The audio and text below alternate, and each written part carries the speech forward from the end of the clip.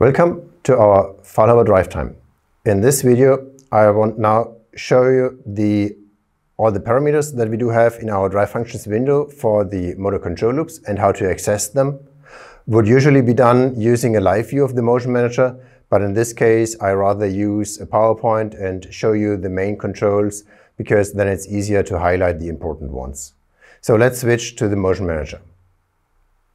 Actually, there is a lot of parameters associated with the controls. Well, it's the main job of such a driver. The Motion Manager Drive Functions window gives you a nice overview over all of them. On the left side, you'll always find the tree view to easily navigate to whatever function you want to adapt.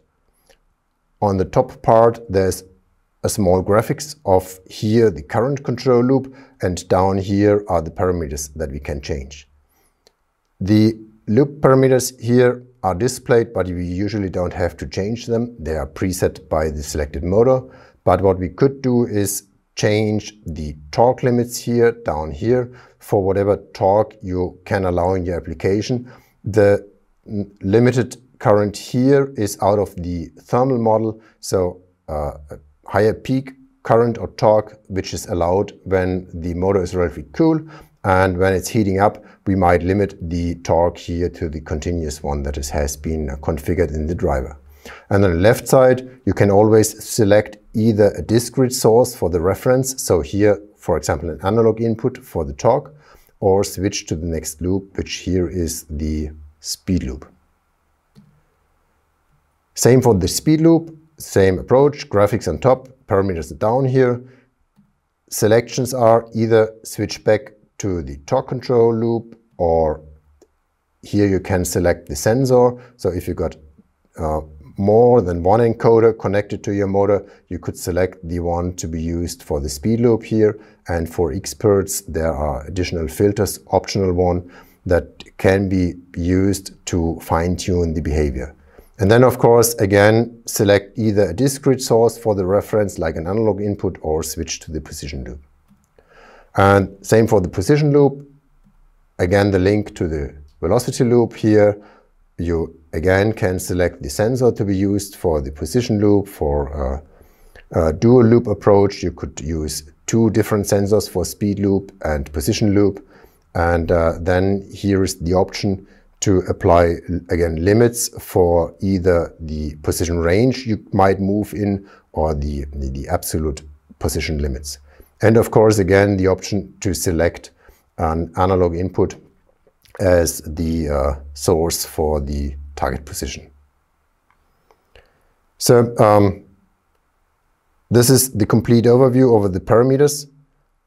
But while the drive functions window is a nice overview, you can't use it when the drive is moving because it's a modal window. Changing the parameters interactively is usually done using a small window, giving you direct access to the most relevant parameters, and that's the control parameters window. Control parameters window does have 4 tabs, starting with the current loop. That's the parameters of the current loop here, usually don't change. Then the velocity loop, and we typically only change the gain here and activate, deactivate the feed forward for the current loop. And then the position loop, again, it's the gains and the feed forward that would be activated here. And the last one, then the profile parameters window, where we can configure the maximum speed that is allowed for these moves, and acceleration and deceleration, and these are really important. And the option for different motion profile type, it's a sine square one, which would be alternatively available.